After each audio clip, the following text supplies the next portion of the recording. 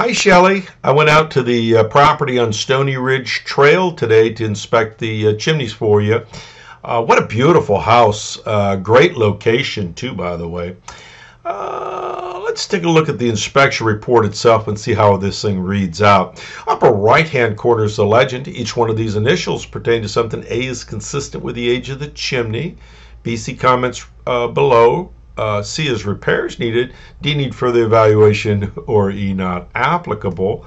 Placed into the boxes next to the parts of the chimney that can be easily identified in this diagram. And then, of course, you'll find my comment here below.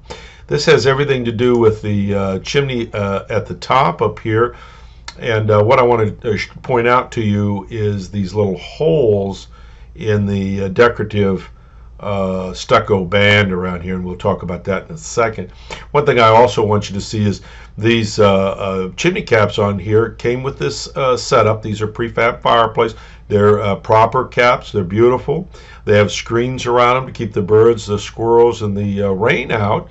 Also, this top up here is called a chase top pan. It looks like it's in great shape. Now, let's take a look at these holes in the decorative stucco here. These bands, these decorative bands, generally have styrofoam behind them, and this is what would be characterized as synthetic stucco, and the birds sometimes punch holes in here. Be wise to get a stucco expert to get up there, evaluate it, and make whatever repairs that are necessary. Upstairs fireplace. Working set of vented gas logs. We switched out the batteries. The seller and I got this thing up and running. They're working beautifully.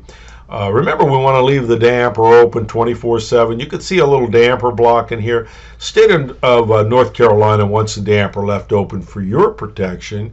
Don't want put yourself in a position where you would shut the damper, forget to open it, start up these logs, and fill the house up with something you wouldn't see or smell. It would be carbon monoxide.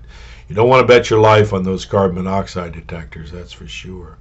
A view of the flue system there, looks good. Downstairs, wood-burning fireplace, also prefab. You can see it's got a working butterfly damper. Now, this damper you are welcome to open and shut. If you forget to open this damper, you fill the house up with smoke. This also has a working gas log lighter, and it uses this key right here in the front to operate that. Remember, gas log lighters do not have pilots.